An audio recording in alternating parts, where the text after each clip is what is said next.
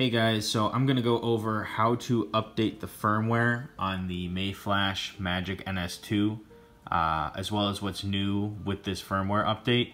What's really cool is before this update came out, people were having problems with connecting their Series X controller to the MayFlash, and I'm going to butcher it, Philip Thiele, contacted their support, and they got back to him really quick and sent him a beta version of the software that fixed the issue, which seems to be covered in this firmware update. So let's get into it. So to get to the firmware update, I'll leave a link in the description, but it's just on MayFlash's website.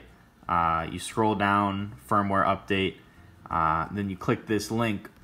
But really quick, so what it fixes is it fixes those connecting issues that Philip and a couple other people commented about having, which is cool. It's now compatible with 2.4G, is that gigahertz? I'm not sure. PS4 controllers, and it's my understanding that the MayFlash devices, including the NS2, you can do 2 or more potentially Bluetooth controllers at the same time with the one dongle. So I think that just means now you can do 2 with the PS4 controller, which implies that you couldn't before. Not totally sure, to be honest with you. But then it added support for the Astro C40 and the Vantage SG305. I wasn't sure what those were. They're just third-party gaming controllers, which is cool. They added support for them. They won't work over Bluetooth because neither of these are Bluetooth controllers. But it's cool that they added that. So yeah, once you scroll down, click this link, and get here, you click this download button, and I'll get back to it. Right after clicking download, this popped up. It isn't commonly downloaded. Make sure you trust, blah, blah, blah. I'm going to assume that the legitimate website, make sure you're at the legitimate website with the legitimate download to the legitimate firmware is legitimate. So I'll be the guinea pig and click here and click keep. And make sure you trust. Keep anyway. There we go. Alright, so now this popped up saying I've been hacked. I'm guessing it's successful, so no, I'm just kidding. So downloaded, you click open file. Windows protected it. So if this happens, you go here and you click run anyway. And now let's check out their updater. So I have the updater open and the instructions on the left. So this next part's going to be a little tricky to film. So what you have to do is hold down the button there as you're plugging the device in, and keep holding that button until the updater software recognizes it. So I'm going to go ahead and do that. I am 99% sure you can do this without the Type-C connector, but I mean it comes included with the Magic-NS 2, so I'm gonna throw it on there and plug it in. So just like that, I followed the instructions. I held the button down, kept holding it, plugged it in, kept holding it for a second, and once that popped up, I let go of the button, and I was all good. So now we're gonna go ahead and click update. It's gonna go ahead and update.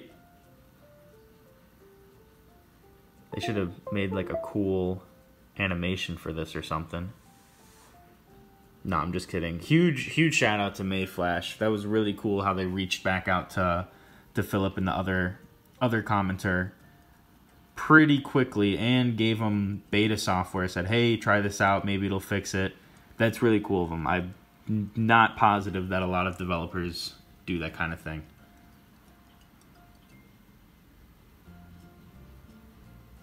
What else can I talk about instead of cutting the video, because that would take a little bit extra work.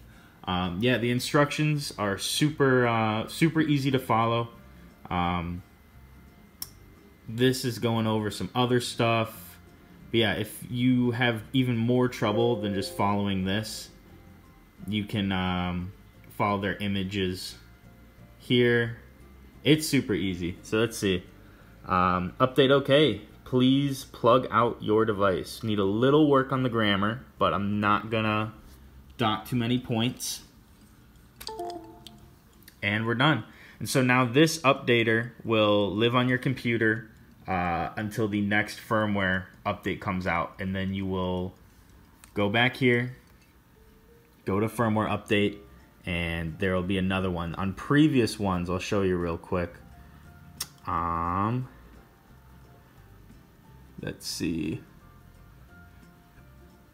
Come on now. Here. So on like a previous one, this is just the Magic-S Pro. You can see when we go down to firmware update, there's all these different ones. So just because this one is so new, there's just the one right now. But yeah, super easy, super seamless. I unfortunately didn't have the connecting issues, so I can't test that out to confirm that it fixed it. I also don't have any of this stuff. But Philip said, yeah, the beta software worked. I'm assuming this is the beta software exactly, if not maybe a little bit changed. So it should work. Hopefully you guys like the video, and yeah, I don't really have anything else to say. This was super, super easy.